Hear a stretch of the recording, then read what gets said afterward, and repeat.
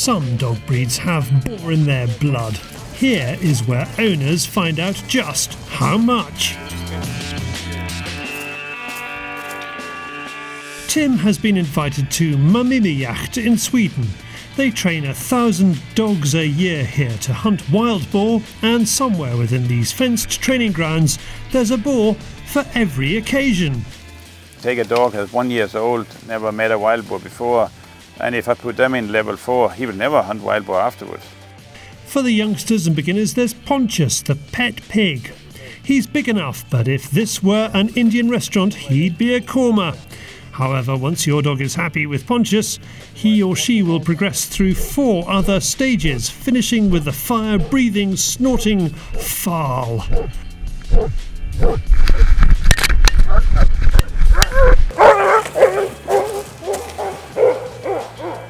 If they manage in here, they get their stripes, an officially recognised diploma.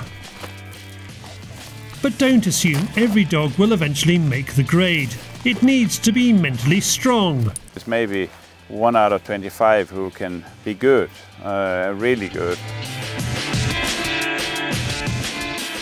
To take us through the process, we're being looked after by Lars's son Michael. Michael runs the boarhound training side of this estate's business. There's a lot more here besides, but today we're focusing on the dogs, plus there's a chance of a high-seat boar this evening. So let's start at the beginning, and Pontius. He's not keen to maybe get on to film, you know. Come.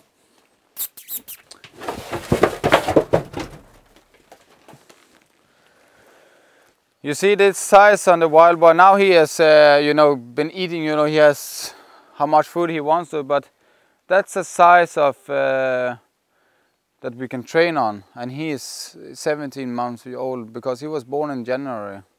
There are some dogs in the training that is afraid of the wild boars. You know, when you go into the fence. So when the clients goes into the fence with the dog.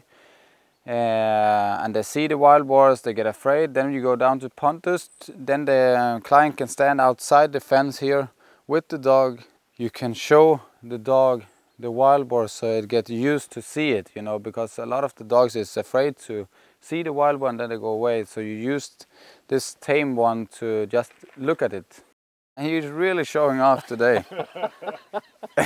I never seen him like that. That must be when you're filming him. He's doing his best. It's all about really protecting the dog. What you don't want to do is send a lovely dog into a level 4 and it gets beaten really hard. Dog loses interest in hunting. So there's a careful progression through the different levels. And they start from level 1 obviously, work their way up to level 4.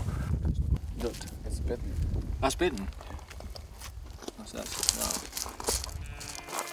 Michael ups the ante a bit. And instead of the boar being held at bay or running away from the dogs, the hotter pigs start giving some back. Night. So you just walk in and you just release the dog. Just release the dog and say right, and you just wait. To see what happens. See what happens. Yeah. Normally, if you go when we go in with a client, you go into the fence. You will walk up against the wind.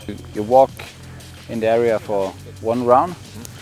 You let the dog do the work, because then you can see what the dog is doing.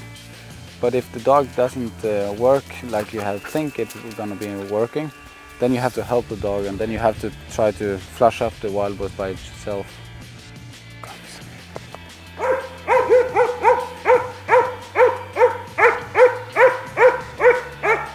We're quite close to the boar, and the dog now needs, in still his training is the support. He'll come and are you here? And he goes back again.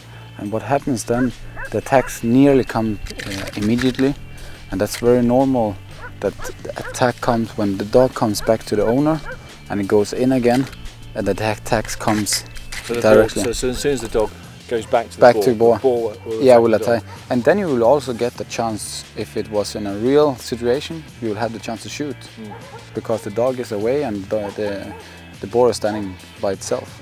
I really like him because he has a contact with me, because we could have some good hunts together, him and me, because I will always have a dog who is listening to me and you get effectivity of it when you're hunting during the season. He's getting tired of it. I knew that it would happen because they're too aggressive for him in his training. The Swedish love using dogs for hunting, whether it be wild boar, moose or bear. A dog is an essential part of hunting life here, and the main reason Lars, a Dane, came here in the first place.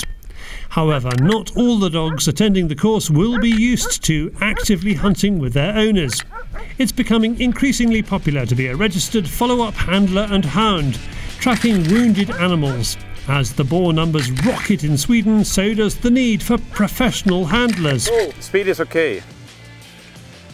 Next time, Tim gets some expert tuition from Lars about driven game and, more importantly, charging game, as he prepares for hunting boars with hounds. For more information about dog training and the rest of the estate's facilities, go to mamimajakt.se. For the kit Tim uses, have a look at the links in the description below.